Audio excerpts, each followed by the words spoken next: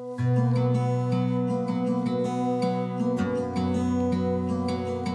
know, Bob, some of the characteristics that made him successful is he was always a hard worker.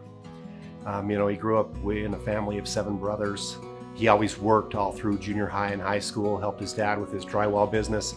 And he was a diligent student, got good grades, and was always committed to the things that he did. You know, first of all, he's very intelligent. I always felt like, interacting with Bob that I came away learning something. No matter what the topic was, I learned something, and that was not only professionally, but personally. He just had a way of teaching that I was able to connect with and really understand. When I think about qualities that made him an amazing father, leader, husband, it was his ability to connect with people. He had an amazing ability to make everyone he spoke with feel seen and valued. Over time, people would open up more to him, and he built relationships. He developed a trust over the last few years that has been critical to carrying on the company. Bob's greatest strength was connecting with people, listening, understanding who they were, and then working together to solve problems and to grow. And I think that's what he did at Associated Food Stores. Bob Obray was really respected in the industry, and that says a lot. Bob was not an individual who came up through the ranks of the grocery business. But even though he didn't come up through that traditional system, he was well respected in the industry. He had a keen mind. He had an enthusiasm about the grocery business that was truly infectious. One of the hallmarks of Bob's time here at AFS is about alignment and inclusion. The whole concept that we like to talk about here at Associated Food Stores of one AFS or one Associated, that really speaks to who Bob is. It's all about alignment, working together, pulling in the same direction. And I think that's how the team here would view Bob, as somebody, a unifier of sorts, someone who brought the team together and towards a common purpose. Bob was tremendously gifted. He was smart, he was articulate, he was kind, he was inquisitive. And at the same time, he was very competitive. He was could be quite the warrior. Bob definitely had a competitive streak, and I think anytime you have somebody who's been successful, you have to be competitive in life. You have to challenge yourself to be better. Even though he's very competitive, he never let it interrupt the relationship. He was always making sure that you were coming along with him. His competitiveness was raising you to another level of your ability. And he was witty. I mean, every time we got together, we just had a great time. There was lots of laughter, there was lots of joking, and it was always just such a delight.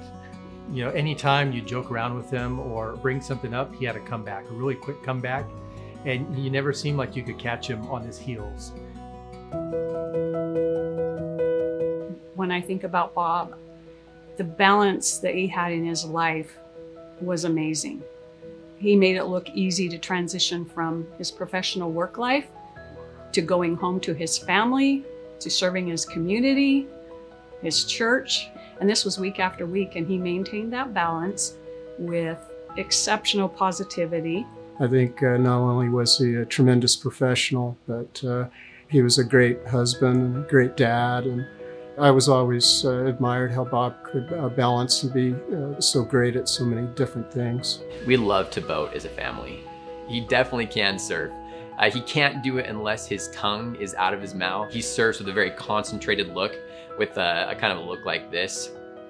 And but he's a good surfer. I was one of the people that introduced him to cycling.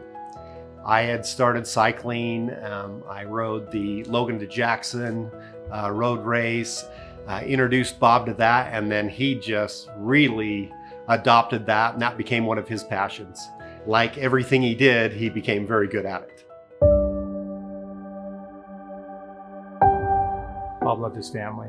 It was evident in the way he talked about his children and their successes and the things that they were each accomplishing. And you could tell that he very much celebrated and reveled in their achievements. The type of relationship that Bob had with his family is the type of relationship that I think we all wish we could have with our family. So the role that Jem played in Bob's life was a pretty pivotal one.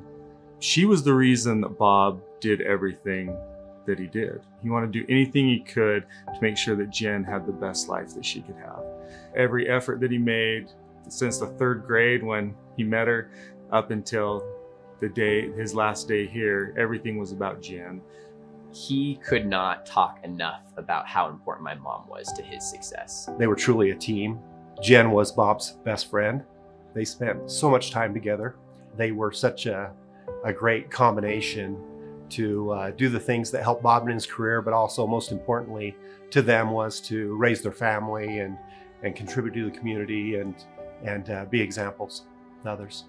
And it's really hard to accept the fact that his life was cut short because he had so many plans and so much to offer and direction. And knowing that he's not there for me to reach out to is tough.